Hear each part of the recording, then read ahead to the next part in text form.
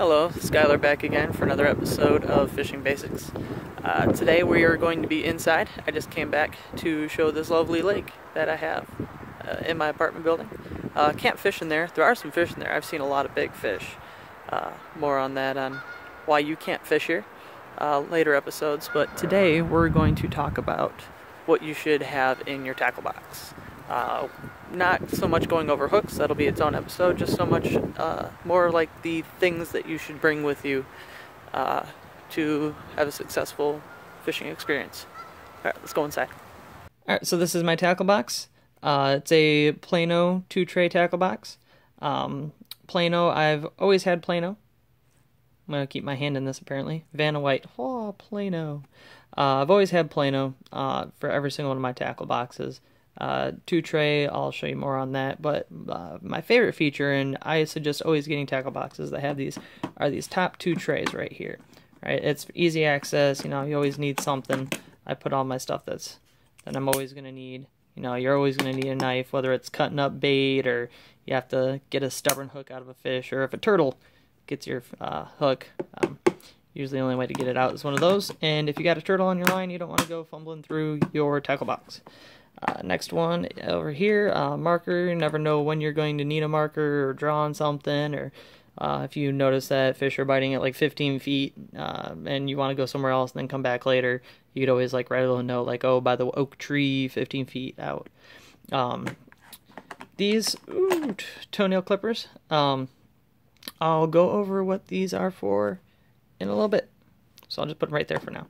Alright, let's open this up. Most tackle boxes have latches just like this. I just pull up here, that comes off, open it up, and voila, in you go. It has little holes to put locks in, but I've never really felt like I have anything too valuable in here. But you never know. Right. And then right here on top immediately, flashlight.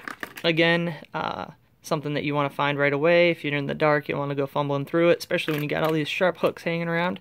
The only reason it's not on the top is because this one doesn't fit, and I've had this flashlight for a long time, and I just don't feel like getting a new one. I mean, it works perfect. I normally don't have these all up here, but I did this just so I can talk about them right away, are the different type of bobbers. Now I'm just going to briefly cover these because later on I'm going to talk about bobbers more, but I'll give you the gist so that way if you're watching this right before you leave, you'll know what to go with. This is my favorite bobber, not this one specifically, but type. I know they usually are very long, skinny, have this point at the very top. That's so, I mean, you can cast it far out, it's a bright color, it's tall, it's easy to see. Especially if there's like if you're in choppy water, you can see this poking out over the waves. Has this spring on the bottom, and the easiest way to put them on of all the bobbers, focus. There we go. Nope, focus. Focus.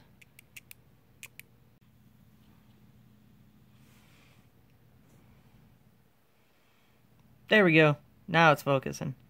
Alright, but you see there's a little slit right there. You just pull that spring down and there's that slit. You stick your string straight through here, pull it up, there you go. You want to adjust the how deep you're going, just kind of pull the spring down, you can slide it up and down the line. Next are these bobbers. I normally don't use these bobbers. They look almost the same, but you notice there's no spring on it. That's because you feed the line straight through it. See, it's a hole straight through it. This is to drop to allow for deeper fishing. Again, I'll go over that later, but basically it's because it can slide up and down the line. It'll stop when it hits a bobber stopper, which is just another line that you tie onto your line. It's like Inception. Like I said, I normally don't use those, so I will go over them later. And then the third type of bobber, this is what that 2-tray means. 1, 2. The other type of bobber is the, just the normal globe bobber. Put these on is you have a hook down here and you have a hook at the top. No, they're not a fishing hook. They're not going to hurt. What you do is you put your thumb right here, and so you stop this hook from going down. and then you push down on this, and it's really hard to see, but that hook comes up. There, come on, focus. There we go. That hook comes up, see? And then when you put your line through there, go over, same thing, press on it, but you press the bottom hook, so this one comes out. Put your line through there, and you're good to go. I normally don't use these because they're not as tall. If it's choppy, you're not going to be able to see them.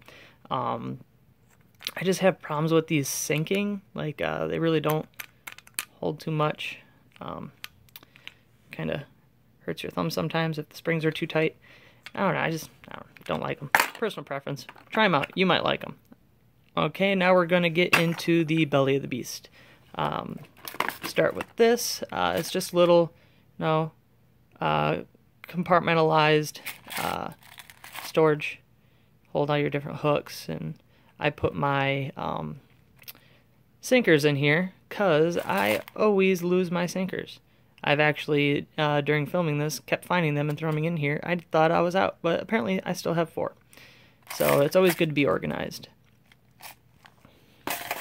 Next thing is, let's go with these. Needle nose pliers. I used to have a smaller pair with these also. Apparently I didn't bring them back the last time I went fishing. These are, well, they have several purposes. If you have a hook that's stuck inside, like really deep inside the fish's mouth, or you just have a weird angle, you can take this, grab onto the hook, and pull it out like that without getting your fingers caught in there. Another thing is you can see there's a barb, but you see these little barbs right here, right? That's so it doesn't slip out of the fish's mouth. If you're having a really hard time, you can take your pliers. Chances are you'll be able to see this sticking out of the mouth and just squeeze that barb, flatten it down, so that way it's able to pull easily through the fish's mouth. Okay, the next couple things are just quick fire. Another pair of pliers, another knife on here. Never have too many pliers or knives.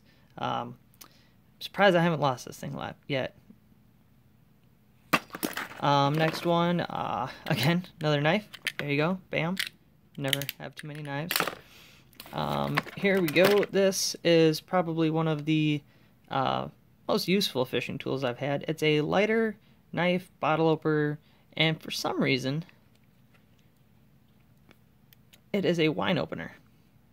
I don't know who drinks wine when they're fishing, but, I don't know. But the most important function is the fire itself. And it doesn't work. Well, you get more butane, so I get these and refill them. But yeah, fire, I never go fishing without a lighter. So many useful functions. Burn off your line, if you get, need to start a fire. Next two things are the same thing, are fishing line. This is a cheap one. I got it for free. Probably never going to use it other than in one of my videos when I show you how to line a reel. This one, I only keep it in case it turns out that there are really big fish where I'm at. There's a 12-pound line.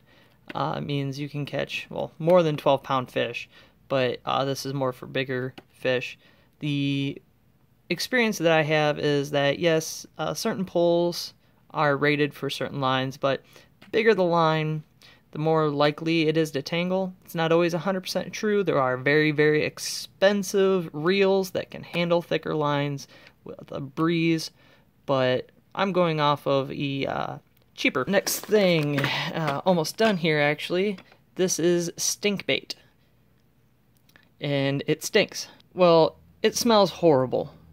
There's two really different packagings that it came in.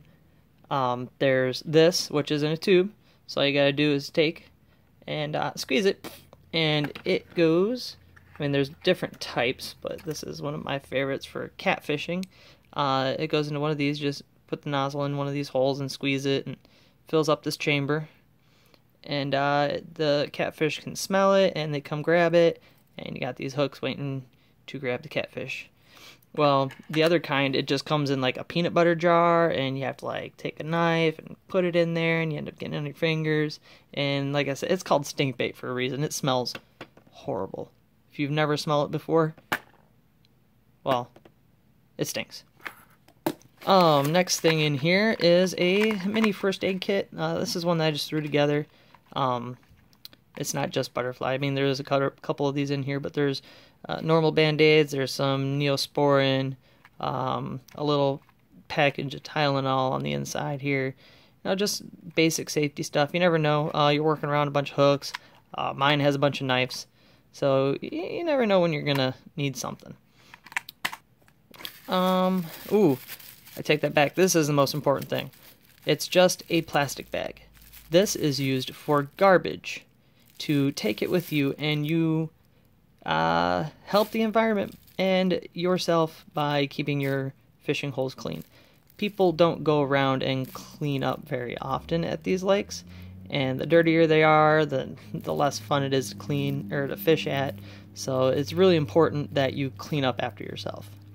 Okay, so always have a bag with you, or if you don't, just take your trash with you.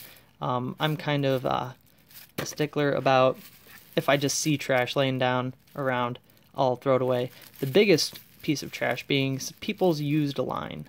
This stuff does not dissolve in water. That's why it's used for line. So don't take your line and just bundle up into a ball and throw it in the water. Don't. Because I'm going to have to pick it up and I'm going to have to throw it away. Never mind. Take it back. Most important. Hey, it's still full. Forget what's in there. Okay, now kind of back to the tackle box itself. This is different levels. But each one has its own divider.